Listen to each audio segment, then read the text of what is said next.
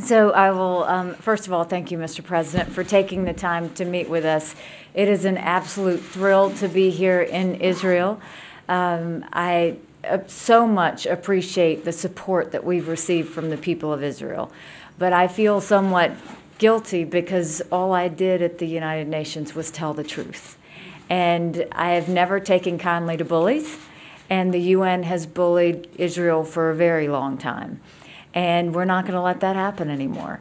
It is a new day for Israel in the United Nations. And we just got back from Geneva talking about the Human Rights Council. And hopefully it will be a new day in the Human Rights Council when it comes to Israel. But I am looking forward to visiting a country that I have had on my bucket list for a long time.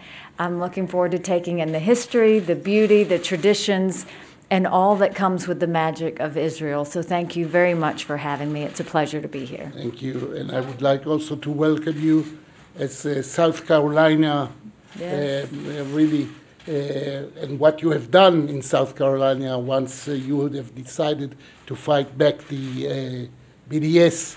And we all remember what you have done, and now we appreciate very much. And if we thank everyone to have the chance and the opportunity to meet you as one of the greatest friends of Israel. Thank you so very much. Thank you. It's a pleasure.